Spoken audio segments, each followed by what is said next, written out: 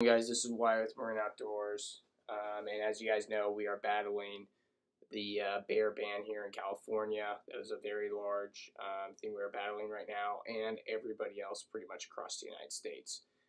There's a war on hunting. There's a war on sportsmen. We all know this by now. And as we're fighting that, we need to understand that our fight will never end, and there's larger things that we are going to be coming up against. And sooner or later, sportsmen, hunters, fishermen, we are going to be taking on Wall Street here. And I'm going to show you why. So as you see here, I have a page up for natural asset companies. So a natural asset company is very simple. And it's pretty much trying to monetize natural resources in a little bit of a different way. As of now, the way we monetize natural resources is we mine them, we cut down trees, whatever we have to do, some type of process of extracting resources from the earth, and then we go ahead and sell them. But what they're talking about more is like large swaths of land. So pretty much with Wall Street, the way Wall Street works, so just so you know, I'm not just into hunting and fishing. I had a financial channel way back when I was younger, and I've always been really into business, stocks, stuff like that. So this kind of comes naturally. And when I saw this, I got really scared as a hunter and a fisherman because I know the power of Wall Street. I've seen it. I've made lots of money from it, just like everybody else. I've lost lots of money from it. All this stuff. I mean, there was a time and a place that I was actually planning to open an asset management company. So, two different worlds of me. But when I saw this, like I said, I got pretty scared. And so what they're trying to do is they're trying to take large swaths of land, let's say a natural park or something like that, and then they'll put a corporate governing board, controlling the operations of that park. And then they will pretty much sit there and ask themselves, how do we drain every dollar that we can from this park, resource, swath of land, whatever. The sole mission of this board will be to make this land profitable. And the way they are framing it is to help save land and wildlife and all that stuff. But if you don't have your head in your ass and you don't drink the Kool-Aid, there's only one thing that Wall Street loves, and that is money. And that never coincides well with wildlife and the preservation of the earth. It just doesn't. Like I said, I'm a businessman, but I'm more a hunter and fisherman. If I did not have to do construction for a living, I have a saying, sometimes I wish the destruction of the earth wasn't so beautiful. Because when I'm doing tile and I'm doing stone and I'm doing like these crazy nice kitchens and everything, those are natural resources that we have taken from the earth and changed them to how we see fit. And it comes out beautiful.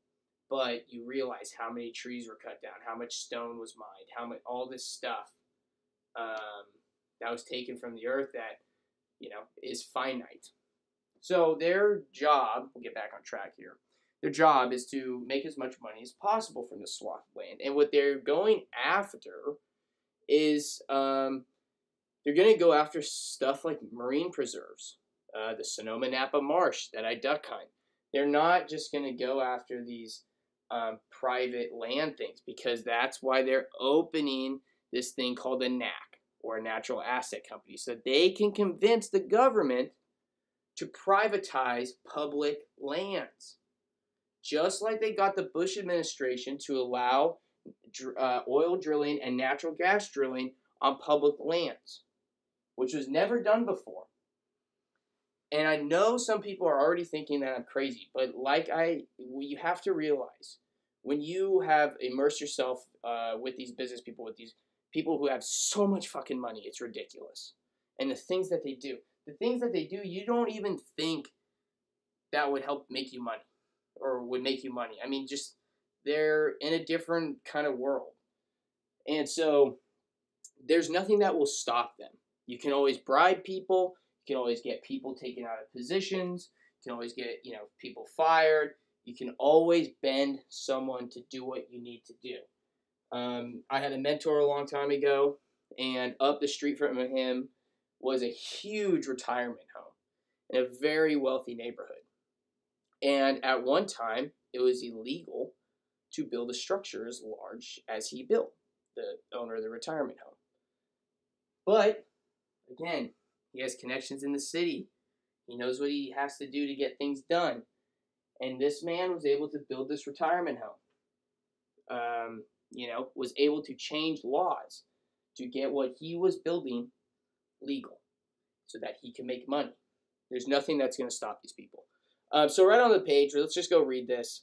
To address the large and complex challenges of climate change, see how they're framing it, and the transition to a more sustainable economy. Again, it's good for you. We're not going to take your land and drain every dollar and precious resource from it and destroy it. No. We're here to transition to a more sustainable economy and help with climate change. The New York Stock Exchange and Intrinsic Exchange Group are pioneering a new asset class based on nature and the benefits that nature provides, termed ecosystem services. nacs will capture the intrinsic and productive value of nature and provide a store of value based on the vital assets that underpin our entire economy and make life on Earth possible. Examples of natural assets that could benefit from nacs structure include natural landscapes such as forests, wetlands, and coral reefs, as well as working lands such as farms.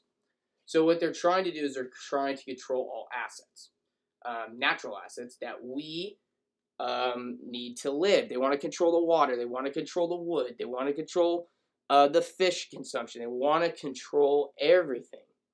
And the way this will roll out is, say, remember that thing called 30 by 30? I'm going to show you a connection as 30 by 30 is kind of a probe for these natural asset companies that will be coming into the future. And what they will do is they will take some place, that 30 by 30, which is run by NRDC, which is the Natural Resource, what is it? All these websites have cookies. Natural Resource Defense Council, I believe. So here is their little, charity thing. All this stuff, give to NRDC. Let's go to their homepage here if we can, or let's just go to About Us. And these are the people who are pushing 30 by 30. And if you go and you look at what they're doing and their issues, they're just pretty much a bare, government-funded nonprofit charity. I'm still going through on where these money is coming from, but they're environmental lawyers and stuff like that. But most of their stuff, like when you go to say get involved, like look, they're just trying to pass the Build Back Better Act. Tell the EPA, just these little action items, pretty generic, nothing too crazy, right? And the Biden administration last year, as you can see from these amount of articles, it was very, very interested in 30 by 30 and expanding this conservation plan that they say is a conservation plan. But truly, it is a front for natural asset companies to come in and start taking control of marine sanctuaries, wetlands, because they're going to come to the state of California. They're going to go to the state of Arizona. They're going to go to the state of Washington. They're going to go across the United States. They're going to go to the federal government. They're going to go to the national forest. And they're going to say a big sales pitch on how natural asset companies can lift the burden from them. They just get a check, and the natural asset companies run everything for them.